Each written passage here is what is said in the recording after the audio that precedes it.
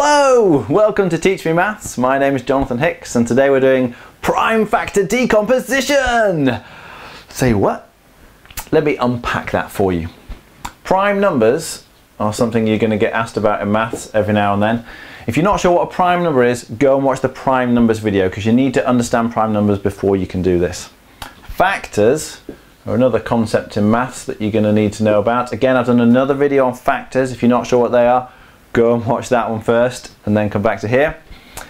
Decomposition, well, if something decomposes, that means it gets broken down into smaller bits, the bits that kind of make it up. So what we're saying is, for any given number, we're going to try and split it up into factors which are prime. So you only want the factors that are prime numbers. That's what we've got to do here. You might be wondering why we need to do this. It's not really terribly useful. There are admittedly some mathematicians who do use this stuff, but not many of them really. So in real life this comes pretty low on the list of useful maths, but they're definitely going to ask it in some of your maths tests, so we should cover it really. Alright, so let's imagine we start with a number like 56. That'll do. To do a prime factor decomposition of this number, we use a method called the tree method. You'll see why, because it kind of branches out and looks vaguely tree-like when you're finished. What you do is you say, does anything go into 56? Can I split this up into something times something else? Well, in this case, 7/8 of 56. So I can split this up into 7 times 8. So it branches out either side. Then you ask yourself, are either of these numbers prime numbers? Well, 8's even. It's divisible by 2, so that's not a prime number. But 7, nothing else goes into 7, so 7 is a prime number. And you want to stick a circle around any of the prime numbers. Then you look at 8 and ask yourself again, what times what would give me 8? I want to split this up into two things again.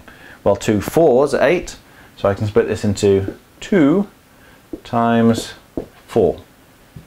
And then ask yourself, is 2 a prime number? Yes, it is. Nothing else divides into 2. Is 4 a prime number? No. So we want to split this up again. Well, 2 times 2 is 4. So you split this into 2 times 2. Is this a prime number? Well, yes, it's exactly the same as that. So 2 is still prime here and it's still prime over here. And once you've finished, once you can't branch out anymore, that's the end. So the prime factors, we say, of 56 will be 7, 2, 2 and 2. What that means is, if you start off with 56, you can rewrite that as 7 times 2, 7 times 2, times another 2, times another 2. If you multiply all those things together, you should get 56. Because essentially these are all the things that make up all the bits of 56. We've decomposed, we've broken it up 56 into these smaller factors. They're all factors because they divide into 56, and they're all prime numbers. So that's what you're asked to do. However, what you should do, having got this, is then instead of writing 2 times 2 times 2, you should write it with powers. So 56, the proper way that you should write this, and in fact you usually start with the smallest numbers first, is going to be 2 cubed. Yeah, 2 times 2 times 2 is 2 cubed, and then we're timesing it by 7. So that would be the answer to the question. So if you're asked to give the prime factor decomposition of 56, you have to write 2 cubed times 7. So you do your tree thing, work out what all the numbers are, and then put the smallest ones first, and the power tells you how many of them are multiplying together. So there are 3 2's multiplying, that's why we're cubing, we're putting a power 3 there. There's only one 7, so the power of the 7 is, there's a kind of imaginary one there, but there's only one 7. Okay, hopefully that makes sense. I'll do one more example, but that's it really. There's not a lot more to it. You just need to be able to divide numbers in. Let's try 120. How about that? Slightly bigger one this time. So what divides into 120? Well, it's even, and for any even number you can always divide it by 2. So let's just do that. So 2 times half of 120 would be 60. So 2 times 60 gives you 120. 2 is a prime number, so we'll put a circle around that. Now we've got to split up 60. Well, again, it's even, so I can just halve it. So that's going to be 2 times 30, gives me 60. That's prime again, so we'll put a circle around this one. This is not prime, so we need to split it down. Well, it's still even, so we'll do, oops, yeah, we will be circling that in a minute. I'll circle it now because it's prime. 2 times 15 gives you 30, and I was getting carried away there, but you circle 2 because it's prime.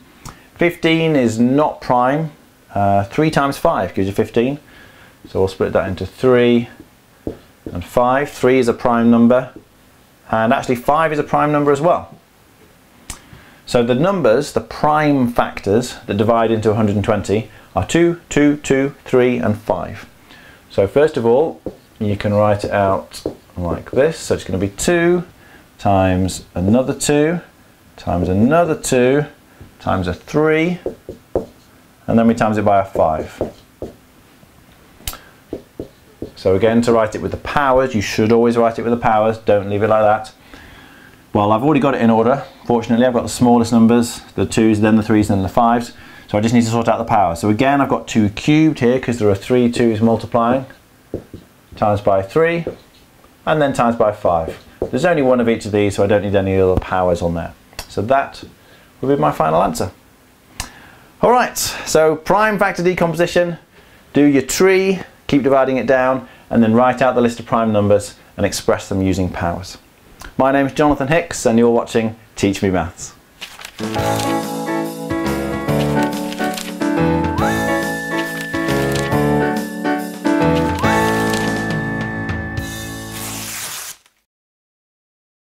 If you're not sure what a factor is, go and watch the factors video and then come back here.